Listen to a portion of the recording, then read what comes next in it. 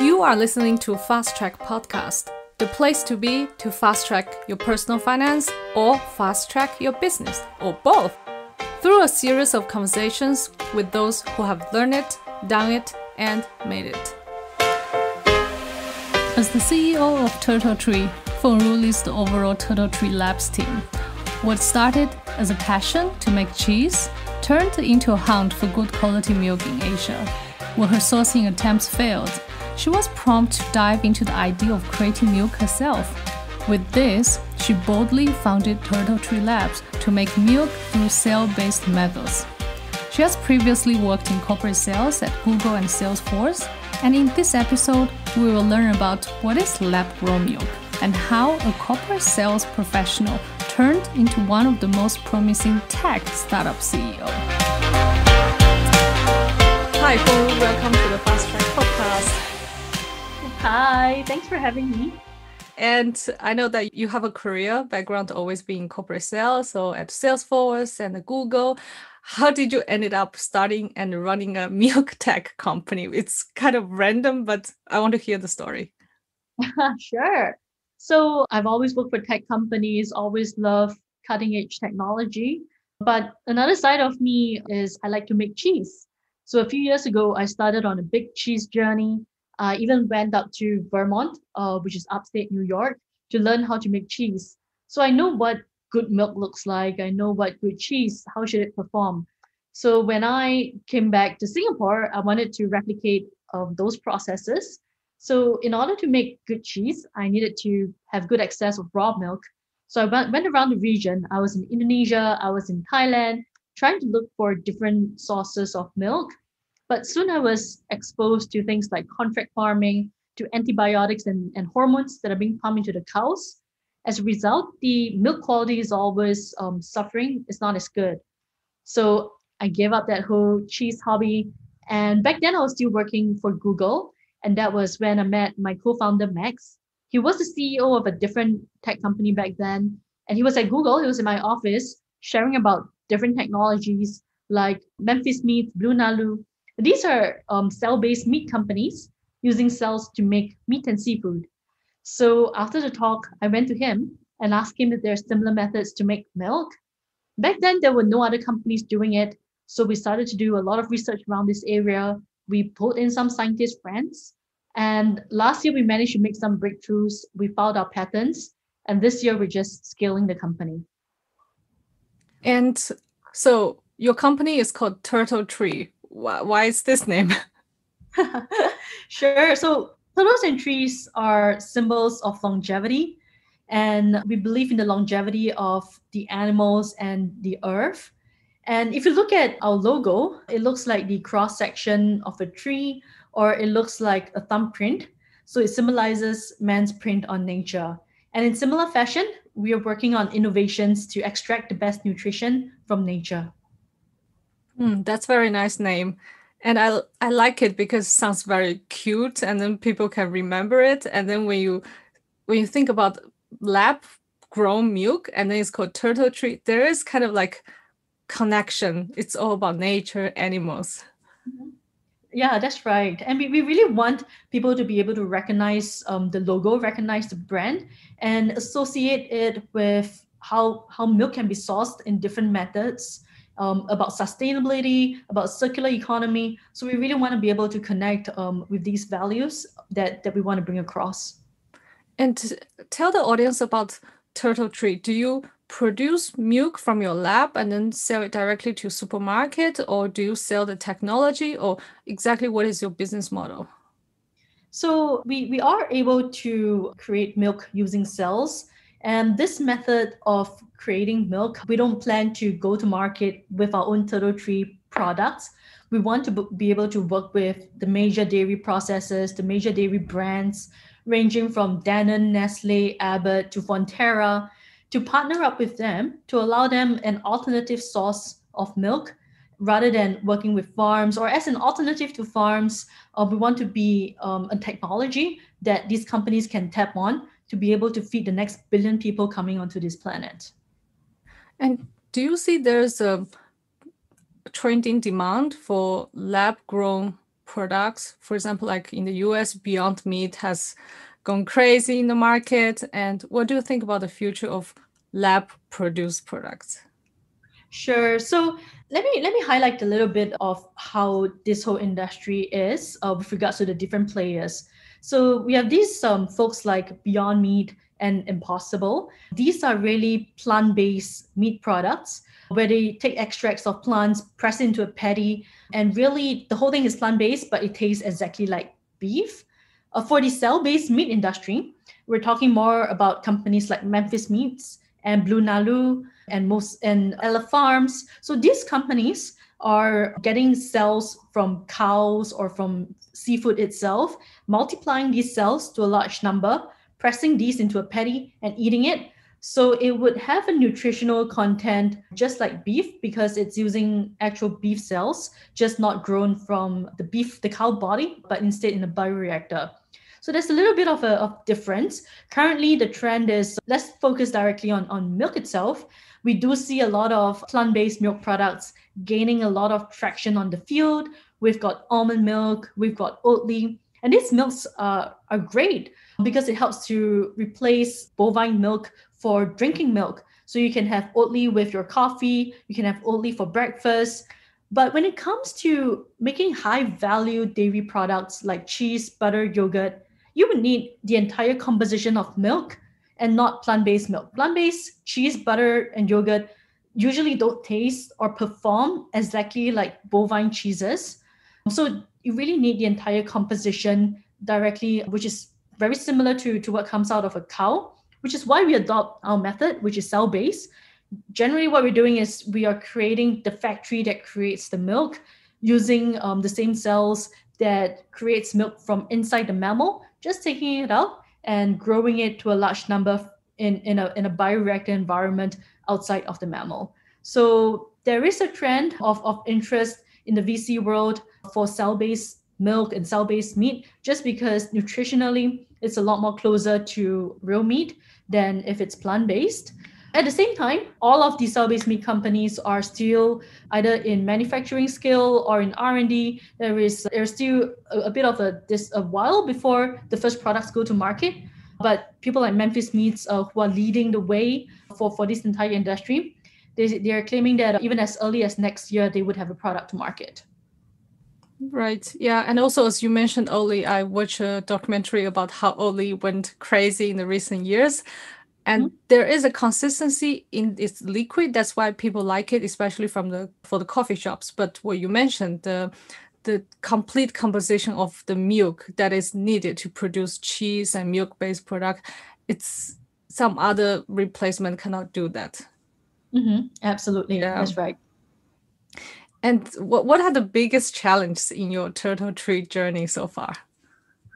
So I think some of the earlier challenges that we had was that my co-founder and I, Max and I, we are not necessarily scientists.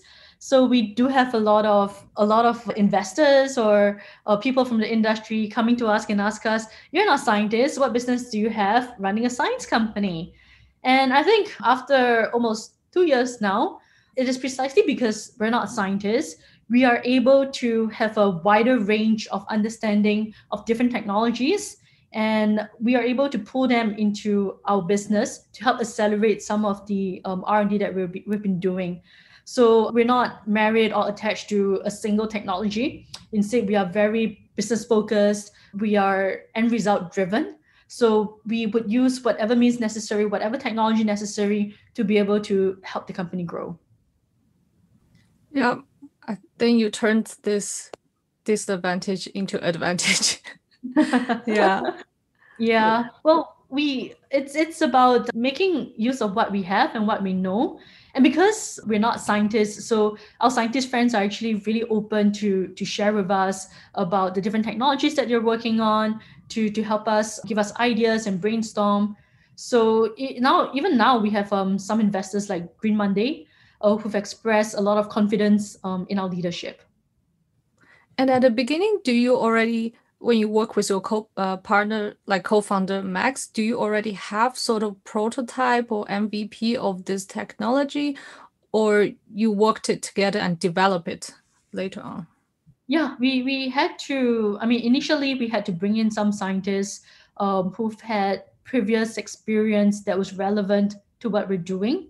But everything, all the IP that the team has built has been built with during their employment in TurtleTree. So we were the ones who developed a lot of the IP that we found.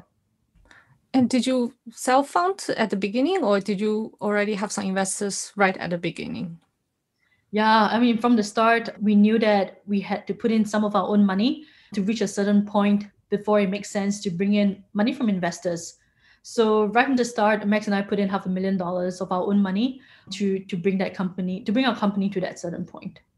What kind of confidence that did you have to put so much money in the company at the beginning? What makes you to make that decision? For me, it's about the timing and also the opportunity to make a difference.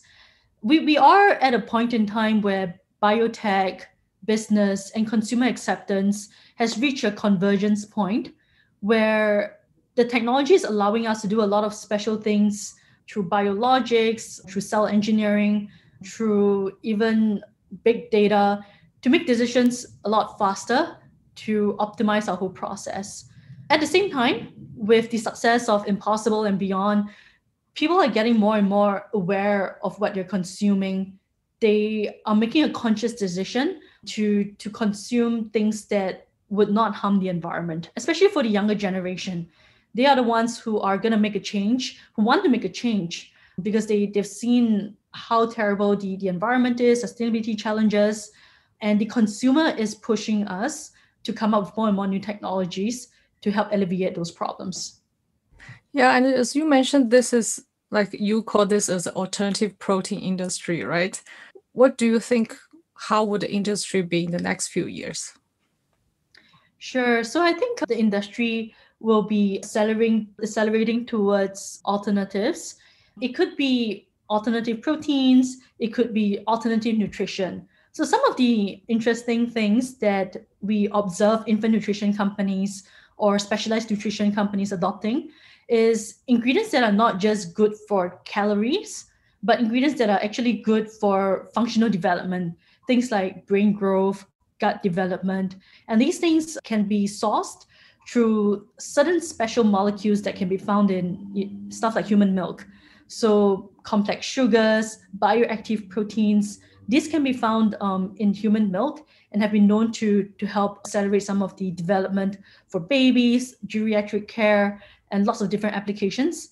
And our partners are very interested in exploring these areas. And recent years have been so many different alternative food. Let's say, for example, right now I'm using Hue. I don't know if you have heard about it. It's like a UK based company. They produce like powders, but then you just need to put water and shake it, and then you replace meal. But this is for people. I think it's good that people do not have a lot of time nowadays. They're always in a rush, and then you still get all the nutritions. And as you mentioned, Beyond Meat, Impossible, like so many options nowadays. Yeah, yeah, exactly. There are a lot of options now. And I think one thing I want to highlight is these options are great, but if you're talking about the $700 billion dairy industry, most of it is propped up by the high value byproducts like cheese, butter, and yogurt. And it would be difficult to replace dairy for those high value products. And we still need to be able to use technology to continue providing people what they're used to. And do you have any competitors in the market right now? Yes. So interestingly, just last week, there's new Israeli company that came out doing quite similar things. And before that, earlier in the year, we have another company based out of North Carolina that also came out. We do expect more competitors to come out onto the field with cell-based milk, but we are very confident that we are ahead of the game. We do have a lot of collaborations. We have accelerated our progress over the past 2 years, and it's good. It's good to create a sector. So far we've created a category, and we believe we need more folks on the market to be able to support the food that people need to consume. Yeah, and also grow the category together. And is there any difference that you see in demand? Lab grown milk from Europe to North America or Asia. Do you see any differences? in demand? So I think I would say talk about less about the demand, but more about the regulations, just because as the regulations would determine what kind of products can be released in the market. So when it comes to cell-based food products, Asia is actually pretty advanced and pretty open. We're working very closely with the Singapore Food Agency to update them about our process, our progress. And once we do have a product ready, we do expect Singapore to be very supportive in that area.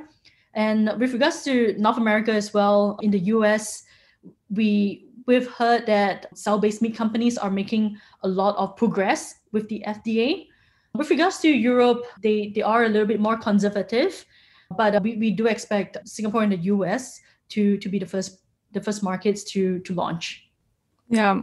And also, I think I read a news or watched a documentary before, even in Dubai, in the region there, it's very difficult to raise cows and to produce a lot of milk. I'm sure there could be a lot of usage there. Yeah, absolutely. And I want to touch on about your entrepreneurial journey a little bit. So since you started beginning of your company till now, like how long is it? It's been almost 2 years now. Okay, that's pretty fast. And then how did you manage to progress so fast by developing the technology, securing funding? What do you think that you do or you have done correctly to help you progress so fast? So I think for me, coming from SMU, we are taught to be business leaders and to be able to activate the right resources to help support our growth. So one thing that we did very early on is set up the right systems and processes to onboard new scientists, new team members at a fast speed. So we've set up a CRM system, we've set up a system called Benchling, which is an online cloud system that allows all these scientists to upload their experiments as well as their results onto a single platform. So as we grow our science team, as we start collaborating with different collaborators, say with universities in Netherlands, universities in the US, we have a single view of where everyone is at, and we're able to project manage the whole thing a lot more seamlessly. On top of that, the usual project management tools. And another thing is what Max and I do quite well is we recognize that as founders of the company, we need to be able to internalize certain tasks pretty well. But once we do something really well, either finance, pitch decks, planning, strategy planning, once we do something pretty well, we will get our teammates to take on these tasks so that we can continue to grow the company and think about how to strategize for the next step. So I think being able to pass on the knowledge and coach our team is something that we've done pretty well. And of course, bringing on the right talent, it's so important. We have an amazing team across 6 different smaller teams, and all of them are working in parallel to meet certain milestones that we've planned out. And how many people are working in TurtleTree now? Currently, we have about 20 full-time. Okay. And you have raised a lot of funding, right? Recently? We just closed out our seed round of 3.2 million. That was maybe 3 or 4 months ago. So that was led by Green Monday Ventures. We also have CPT Capital, as well as KBW, which is the fund of Prince Khalid from Saudi Arabia. We have Artesian, which is the pension fund of Australia. And we do have a lot of prolific angel investors as well. So we've been really lucky. But on top of that, we've been really fortunate to win the Temasek Livability Challenge that happened earlier this year. It was $1 million of undiluted funding.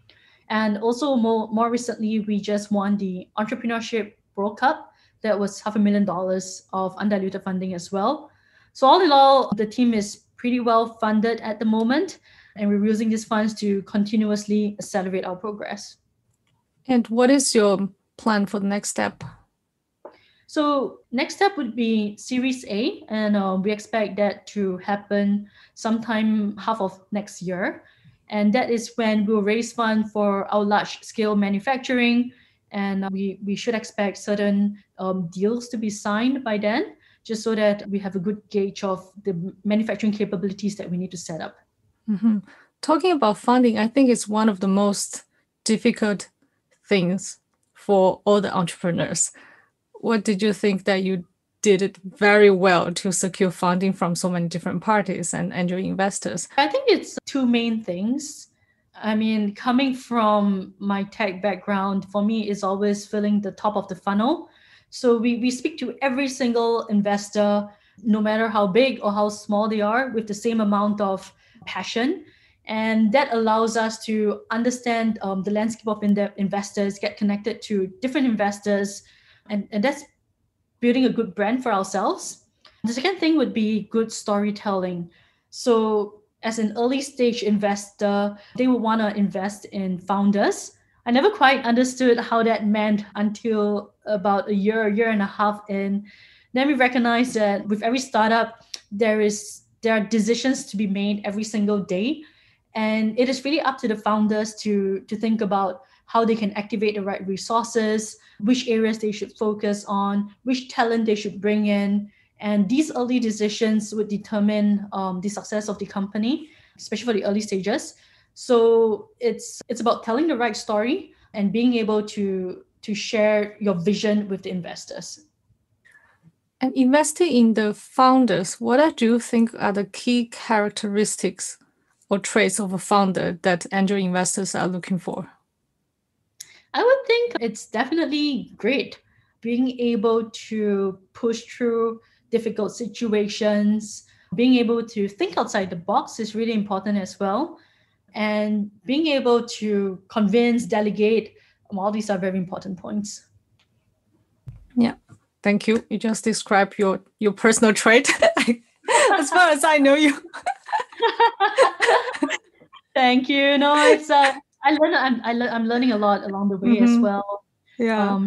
Co-founder for my team. So these are things that I've picked up to be very important when running the business. How do you think your experiences in Salesforce and Google contributed to your current entrepreneur journey? Oh, it's a huge impact. If I just touch on, say, Google, in Google, we're all about 10x impact.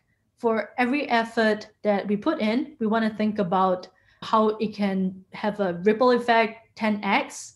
So whenever we execute on a decision here at TurtleTree, we're always thinking about whether or not it's big enough, whether or not it's making a big enough impact.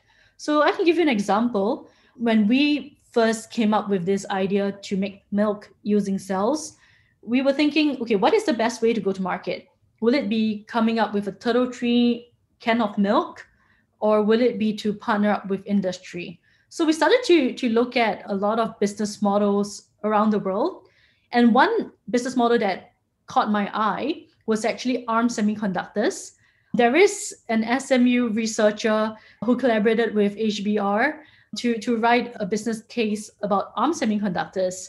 So Lipika, we met her last year and we learned a lot from her. So what ARM did was they started off with 7 founders, small company, but they wanted to make a big impact. So they're the largest chip company in the world now that doesn't make a single chip. What they do is they work with Samsung, they work with Apple to build out the architecture of the chip for all these different companies. But Apple or Samsung, they'll manufacture their own chip or they'll get their own contract manufacturers. This way, ARM allows themselves to be capital light. They don't have to spend too much on CapEx and work on the licensing and royalty model and work with every partner in the industry. So at the end of the day, they see themselves as being the R&D hub of the entire industry. So this allows them a larger access to different markets, different product types, different product lines. So for us, we aim to be the same way. We want to be able to work with different partners, through them, go through to work to the different geographical locations and the different product lines and the different industry focus. And this allows us to have a larger impact across the dairy industry. Yeah, it's a very brilliant business model. Yeah, learn a lot from SMU. For the audience, SMU is Singapore Management University, so where we study together. Yeah. Okay. So my last question is, where can people try the products? So that would be sometime in the horizon. So let me share about what the team is currently doing.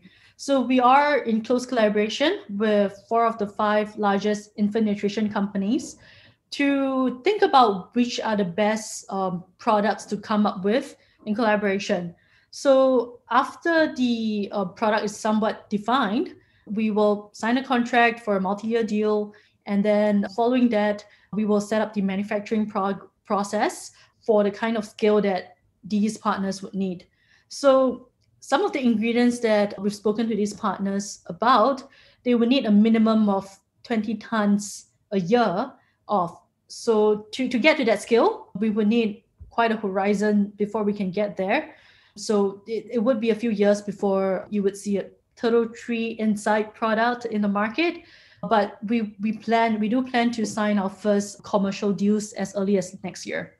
Yeah. So the audience should follow social media on the website to follow up if they're interested to have a taste in the future.